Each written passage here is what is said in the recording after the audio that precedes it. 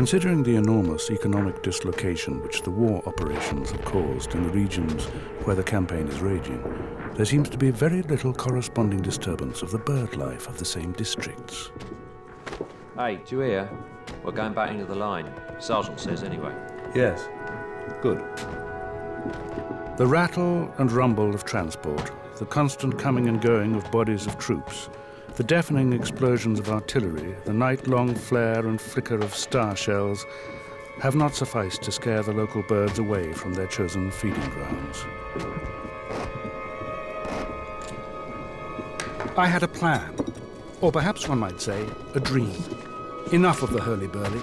After the war, I would remove to a property in Siberia, to live where wolves can be heard, but the clamour of man is dimmed.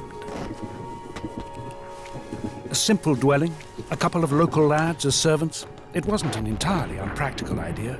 I knew the country, I spoke the language. I could see absolutely clearly just how it would be. Ah well, man proposes, but God disposes. Put that bloody cigarette out, you!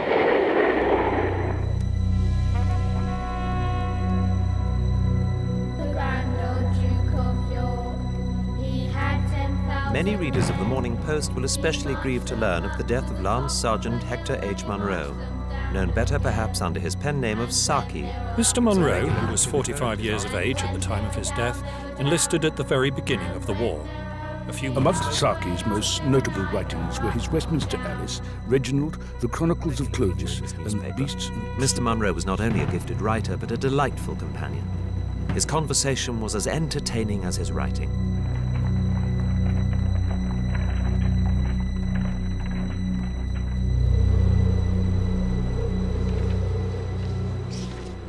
So there we are, killed by a cliché. And I did so hate clichés. Saki is the godfather of modern British comedy. I think above all he's best known as the chronicler of the Edwardian age. He has a wonderful facility with words. He has a gift to say in a sentence something that you hadn't thought of, but sums up where he's come from, where he is, and clearly where he's going. Saki's world has sexuality in it, albeit covered. Saki's world has this, dark force in it. Saki's world is shape-shifting. He also influenced a number of major writers who came after him, most notably Noel Coward, who acknowledges the debt to him. But I think also P.G. Wodehouse and a number of other satirists and comedians in the English tradition. It's just really, really funny. I never gave interviews, ever. Except for when my publishers asked me to do one for their new Bodleian magazine in 1911. The interview of a lifetime, therefore, it was, given with great reluctance. I hope I haven't kept you waiting. No, not at all, Mr. Munro. Did you have far to come? No, in any case, I took a cab. Cigarette? No, thank you, I don't. Have you been writing long? No, no. So, do you know anything about interviewing? No. Well, I don't either. Mr. Munro smoked in the leisurely way of one who is performing one of life's great functions. To look at, he is what nice old ladies would call interesting. He's very slim and straight and well-groomed. His eyes are shadowed mysteriously, his mouth has ironic curves, and there is a delicate lack of energy about his movements that is rather charming. So he is an excellently worthy companion, withal studiously and unobtrusively observant. But the personality of the man is frankly baffling, and he declines to talk about himself. In fact, there ensued a silence of what seemed to be an hour and a half. That's it, you see. If I'm a shadowy figure, it's through choice. And if I ever chose to break that silence, where would I begin? With a story, one could start anywhere, but when it is a life story... I was born in the Burma of 1870, when my father was Inspector General of Police. That's Burma. And, miles and miles away in England is Devon. It would have been here, or very near here anyway, that my mother was run over by a cow and died. It is sad to relate, though no one could deny there is amusement in the tale, that she had been sent here by my father for her safety while pregnant with her 4th child. And there we are, the 3 of us. The 4th person is Muriel, Charlie's wife. That's Charlie there, Ethel, dear Ethel, of whom more later. And that's me, the youngest.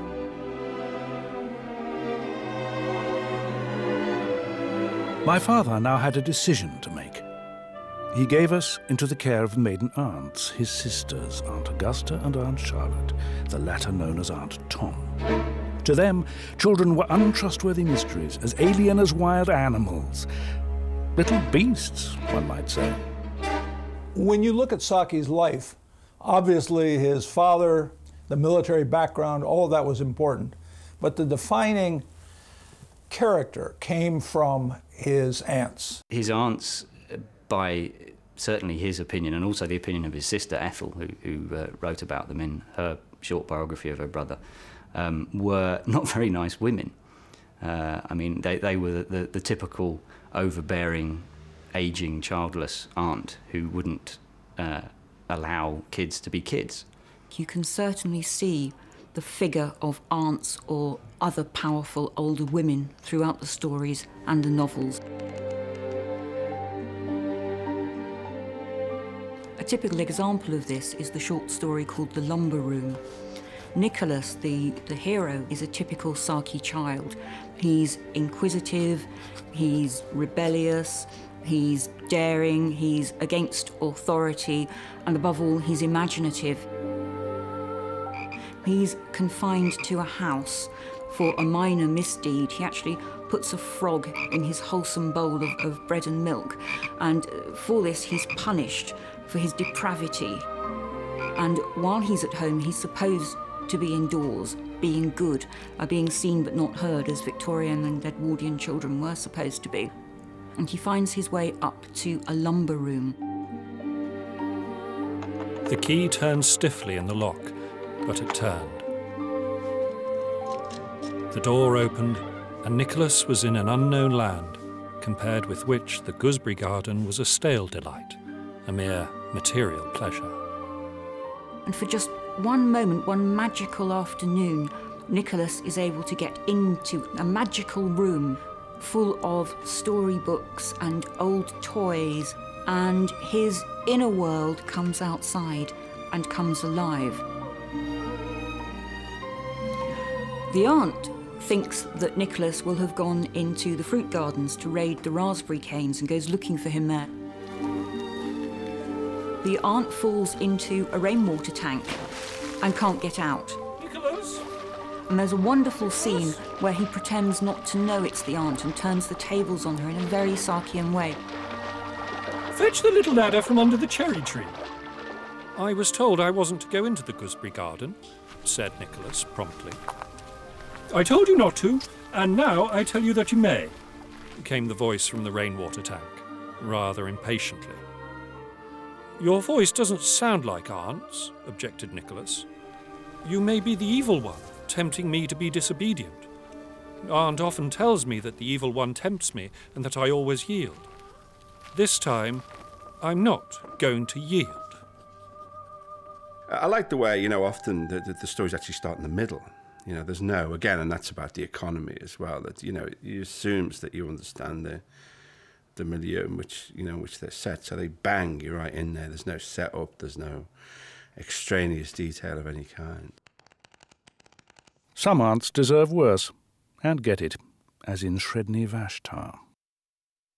Conradin was 10 years old, and the doctor had pronounced his professional opinion that the boy would not live another 5 years. Mrs. de Ropp would never, in her honestest moments, have confessed to herself that she disliked Conradin, though she might have been dimly aware that thwarting him for his good was a duty which she did not find particularly irksome. In the dull, cheerless garden, overlooked by so many windows that were ready to open with a message not to do this or that, or a reminder that medicines were due, he found little attraction. And right at the back of this overgrown garden, there's a woodshed. he becomes very attached to a Houdan hen, as we know Hector Munro did when he was a child, and she seeks it out and has it taken away. She suspects that he has another pet hidden away in a tool shed, and indeed he does, the great polecat ferret Sredni Vashtar. Which is a wonderful name, but all it means in Russian is the middle of the river Vashtar. It doesn't mean anything, it just sounds glorious. And this animal starts to take on a deific role in this little boy's life. He actually goes to worship it. He goes to leave little sacrificial items with it. What are you keeping in that locked hutch? She asked. I believe it's guinea pigs. I'll have them all cleared away. In the shed that evening, there was an innovation in the worship of the hutch god. Conradin had been wont to chant his praises. Tonight, he asked a boon. And there's this awful episode where the boy starts to pray, "Do this one thing for me, Sredni Vashtar," and he watches as the aunt goes down to the woodshed. Sredni Vashtar went forth. His thoughts were red thoughts and his teeth were white. His enemies called for peace, but he brought them death. Sredni Vashtar the Beautiful. And the animal takes her by the throat and kills her. And then the maid is screaming, "What are we going to tell the little boy? What are we going to tell the little boy?" And there he is, helping himself to an extra slice of toast in the kitchen. It really is a very eerie story. You know, what Saki grasps is that children are very savage creatures, and beyond that, it's not just children, it's humans, really, are very savage creatures. The Edwardian period was a period when censorship was in one level rock hard, and yet here you have this story that, as it were, gets under the radar. And it gets under the radar partly because he puts that judgment of humanity onto a child, the flip side of this over-sentimentalization of children, which is that children are of no account.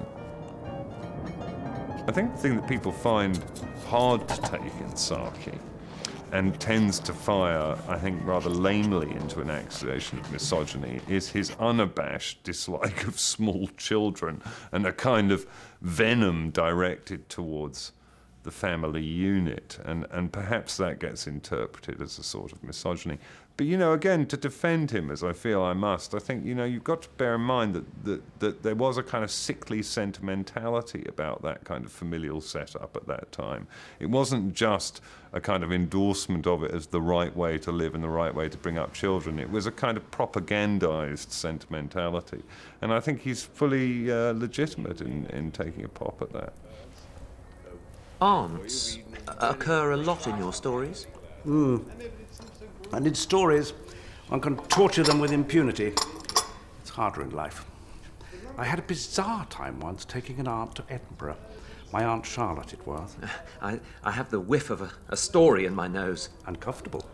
No, this was more of a nightmare, albeit a comic one, naturally. Whenever we changed trains, she insisted the railway company bring her luggage on a tray to show they still had her cases. And then we did arrive one short after all. Having recovered it, I was dragged back and forth all across the city looking for a hotel she might like. "Anyhow," she told me, "we are seeing Edinburgh." The consolation much the same as Moses informing the companions of his 40 years wandering that they were seeing Egypt. At last we came to a place she thought she might like, but she only agreed to stay after scolding the majoress and the servants out of their senses. I found myself comforting 2 chambermaids and the boots who were crying quietly in corners. And when I came back, after having a shave and a wash, my aunt was beaming on the entire establishment. "You see, you can easily manage these people," she remarked at lunch, "if you only know the way to their hearts." We later went on to stay in rooms. The hotel people earnestly recommended a lot to us. We didn't go anywhere when we were children. And I didn't do much writing. I preferred to draw.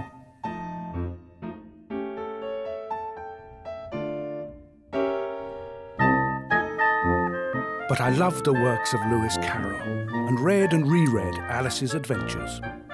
Eventually, I was to take her to Westminster. It was Alice herself who opened a small door onto the world of writing. But that comes later. Between the 3 of us at Broadgate Villa, Charlie, Ethel and me, was a bond strengthened by adversity. We had our own world there. This was exploded for me when I went to board at Bedford Grammar School. Something of a shock to the system after the care of governesses. But, as I've always said, you can't expect a boy to be vicious until he's been to a good school. It was the kind of place to which minor officers of empire, living abroad in mud huts, dispatch their offspring to learn the values and traditions that will take them to far-off mud dwellings of their own. And God, of course, approved.